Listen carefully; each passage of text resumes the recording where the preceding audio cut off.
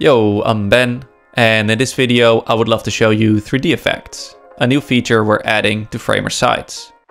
So here we have a demo page representing the minting success state of an NFT, and I'm using the artwork from Woody's for this example. And let's add a card flip to the image. So I select it, add an appear effect,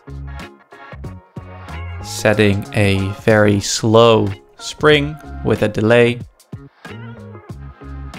And you'll find that in this new version, we have a 3D section here. So if I set scale to 1, so you can see as I scrub the value, this allows us to add some 3D rotations. So I'm going to go ahead and set rotate Y to 180, opacity to 0. There we go. And then I can right click and copy this effect. Now I have a copy of this image with a blur applied here.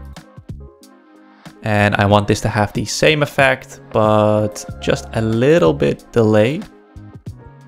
And starting from 90 instead of 180. Cool. And then as a final touch, I added a confetti component. And if we preview this, you'll see that we have a very playful animation made in just a few minutes. So coming very soon to Framer sites. Thank you for watching and hope you enjoyed the video.